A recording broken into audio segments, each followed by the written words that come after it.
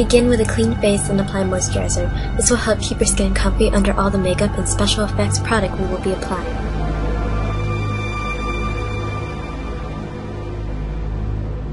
Now take white face paint, paste, or aqua color and blush it around your face using a cosmetic wedge. Nice thing is, you don't have to make it neat or make it even. You want it to look patchy and sickly.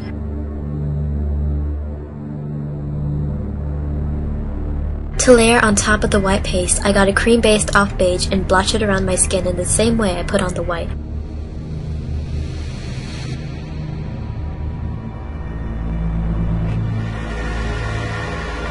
I also took some dark red blood cream from the same palette and put some on my high cheekbones. It's best to be asymmetrical. Treat your face more like an art canvas you're ready to splatter with paint than a regular casual everyday makeup.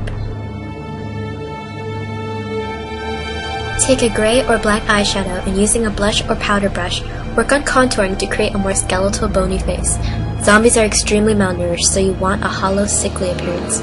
Work with your actual bone structure on your neck and face. I'm redefining my cheekbones, my jaw, the border of my face, my clavicles, and indents on my neck to make me appear more strained and skinny.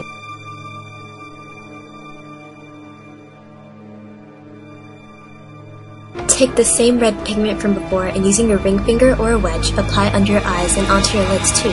Create that sore, sleep-deprived, sunken-in look. Take your black eyeliner and define all around the eyes. This is optional of course, but it greatly helps dramatize your expressions and brings less light to your eyes. I took a deep red colored lip liner and messily defined only one half of my lips. I used a dark ruby colored lipstick on top of this and still stayed mostly to one side of my lips. I added some of the red pigment from the palette from before. Using a regular crafts paintbrush, dot some all around your face in random spots. But your mouth is the most important spot to have blood, especially if you're a zombie.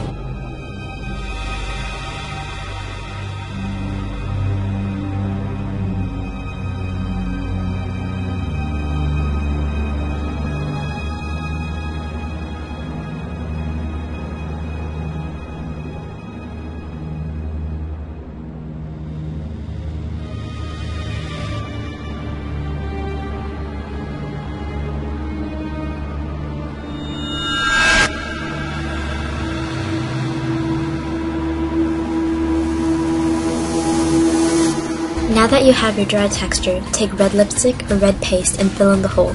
Layer on shades of red with what you have and add that sickly paste color onto the white area of the Mod Podge to help blend it with your skin.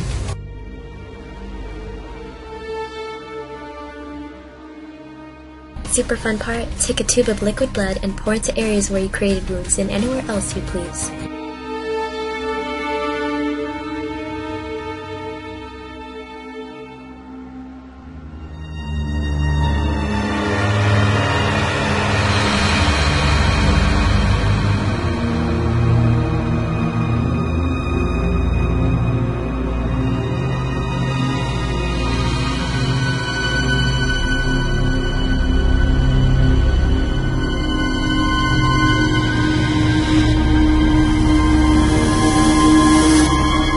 Now rip up the rest and do the same.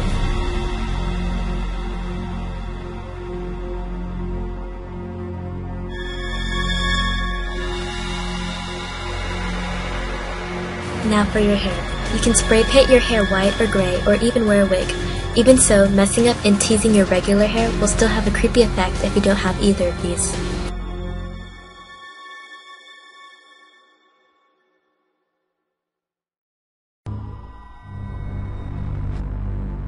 Now time to add the eyes.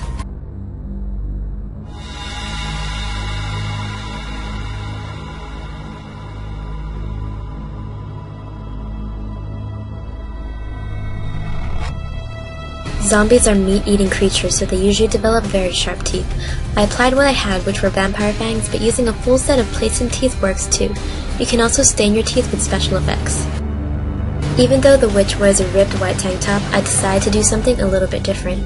I bought this ripped up cloth at the spirit store and wrapped it around myself to make it into a top. Then, taking spray blood, I got bloody.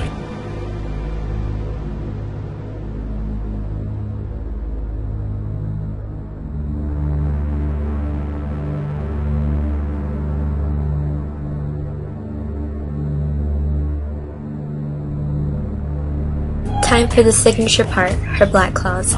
My method to easily create these clouds is something very accessible, aluminum foil.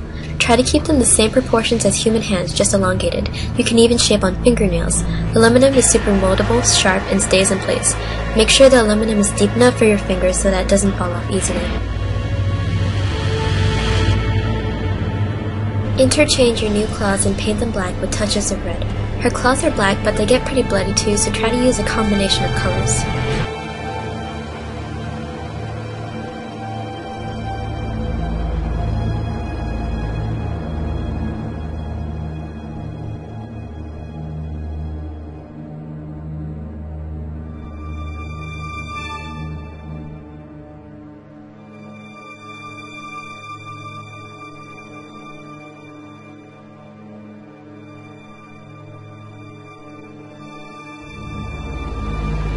And well, now you're the witch.